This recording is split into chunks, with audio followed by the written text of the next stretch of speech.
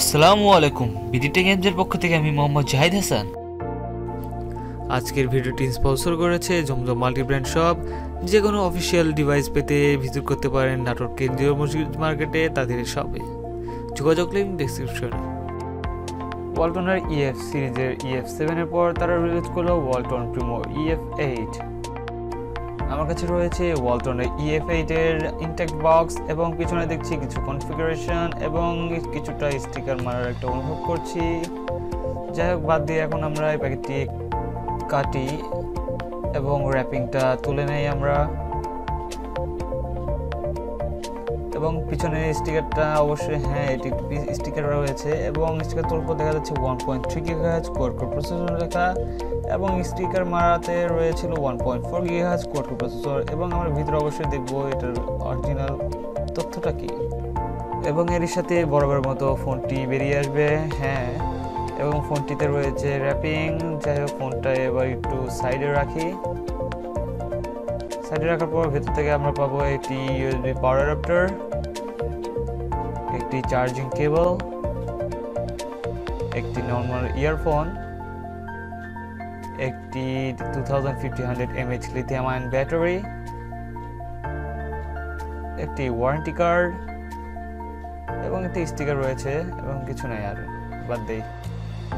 যাই হোক, ওগুলো বাদ দিয়ে এখন আমরা মোবাইলে ব্যাকপার্টটি খুলবো এবং ব্যাকপার্টটি কীভাবে খুলবো পাইছি, এবং খোলার পর ব্যাকপার্টটি মোড়াইলাম, কিছু হইলো না, তাই রাইগে আমি ফোনটির ব্যাটারি তুললাম। তারপরে চোখ পড়লো দুটি মাইক্রো সিম স্লট এবং SD কার্ড স্লট এবং ব্যাকপার্টটা আবার লাগাই ফেলাইলাম রাইগে। তারপরে পাওয়ার বাটনে চাপ দিয়ে অন করে ক্রস করে র্যাপিংটা তুলে ফেলাইলাম। কালা সুন্দরী ফোনটির ডান সাইডে রয়েছে ভলিউম রকার এবং পাওয়ার বাটন, এবং বাম সাইডে কিছুই নাই। সামনের উপরের দিকে রয়েছে ক্যামেরা, ইয়ারপিস এবং রয়েছে একটি LED ফ্ল্যাশ। পেছনের নিচের দিকে রয়েছে স্পিকার এবং তার কিছু উপরে রেখে রয়েছে ফোনটির মডেল নম্বর। উপরে রয়েছে ক্যামেরা, নিচে রয়েছে ডুয়াল LED ফ্ল্যাশ এবং তার নিচে ওয়ালটনের লোগো। ফোনটির নেটওয়ার্ক 2G, 3G এবং 4G সাপোর্টেড এবং এর দুটি সিমই একই সাথে 4G সাপোর্টেড। কানেক্টিভিটিতে ব্লুটুথ ভার্সন 4.2 এবং রয়েছে OTA সুবিধা। ফোনটি বাজারে 3টি কিংবা 4টি রঙে অ্যাভেলেবল থাকতে পারে। একটি মেরুন ব্লু, একটি ব্ল্যাক, একটি গোল্ড এবং অপরটি রেড হতে পারে।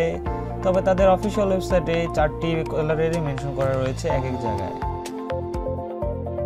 মোবাইলটির operating system Android version 8.1 Oreo গো এডিশন রয়েছে।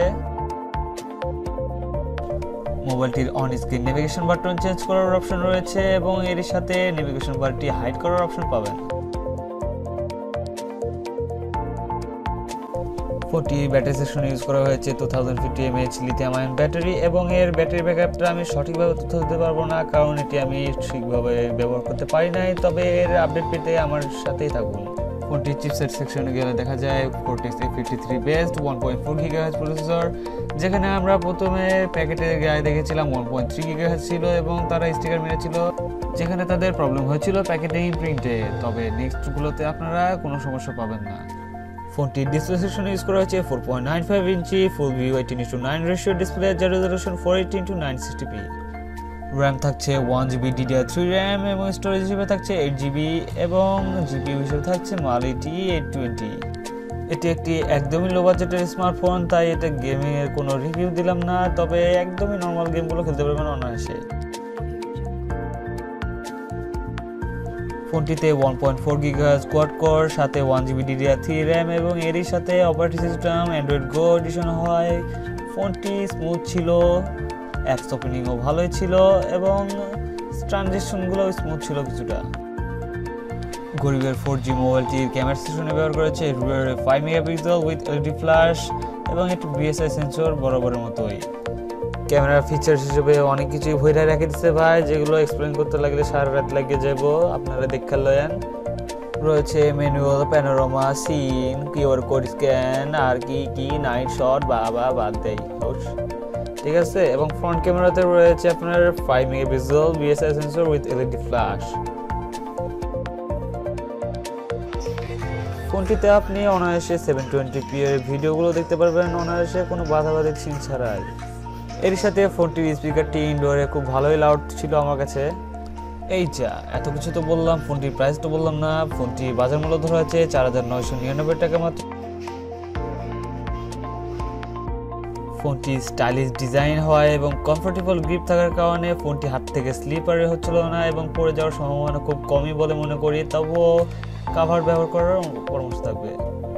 তো যাই হোক বন্ধুরা, আজ পর্যন্ত ভুল ত্রুটি থাকলে ক্ষমা করুন অবশ্যই, এবং যদি আমার ভিডিওটি ভালো লেগে থাকে ভিডিওটি লাইক করুন, কমেন্ট করুন, শেয়ার করুন এবং ভাই সাবস্ক্রাইব করুন। চ্যানেলটি সাবস্ক্রাইব করার পর পাশে বেল আইকনটি ক্লিক করবেন আমার যদি কোনো ভিডিও ছাড়ি তাহলে তার নোটিফিকেশন পাওয়ার জন্য। ততক্ষণ ভিডিওটি সাথে থাকুন। ধন্যবাদ।